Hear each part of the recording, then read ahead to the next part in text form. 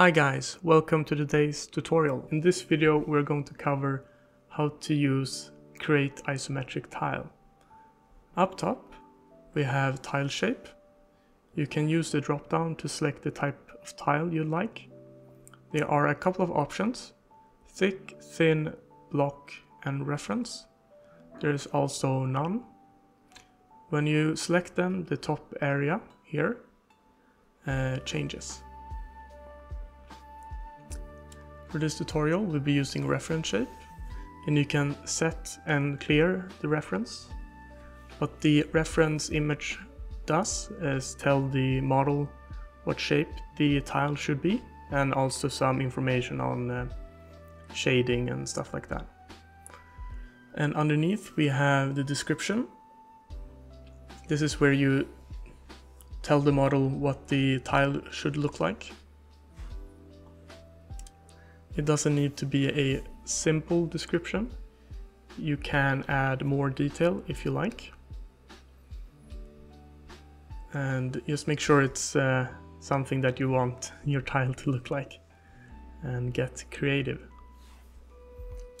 Then we have outline, shading and details. You can select the options you want. Feel free to try them out and figure out which settings works best for your project. Tile size, there is 32 by 32, 16 by 16 and other. So depending on your canvas size, select the one that fits you best. Then we have init image, which helps define shape and appearance. If you have it higher, it will look more like your init image, and if it's lower, it will look less like it, and you can play around and see what works best in your case. Just make sure it looks more like your end result, because that's what it will push the model towards. Then in advanced options we have guidance weight, which will push the model to make the generated image look more or less like your text description. It also impacts outline, shading and details, and like how much color there is. And down here we have load previous settings, where you can find your previous seeds for old generations. And yeah, that's pretty much it. So let's go ahead and generate our first isometric tile. I'm just gonna put back the default settings and click generate.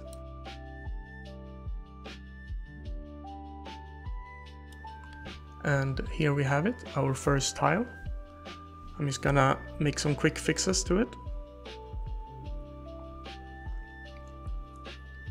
And here I'm just reducing the number of colors in the image.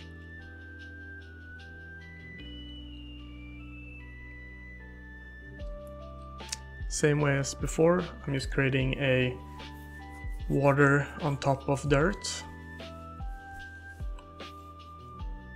Just gonna fix it up a bit. Then we will start creating the map.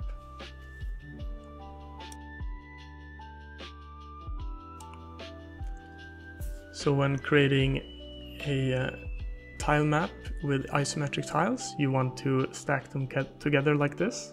Then you can copy paste to make it faster once you have some tiles already in place.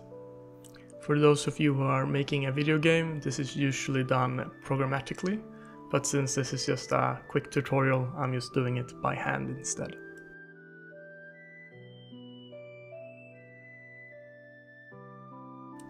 And now to make it a bit prettier, let's create some trees and stuff to have in our map.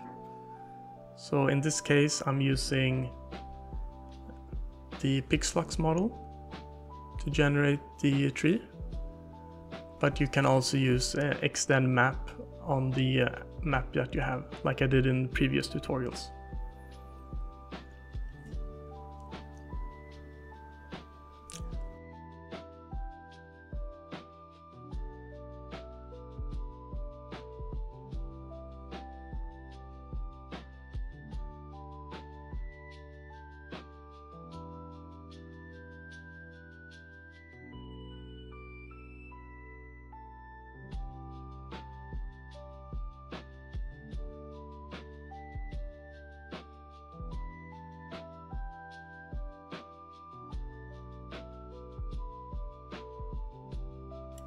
If you have any questions, feel free to leave a comment or join the Discord channel and ask us there.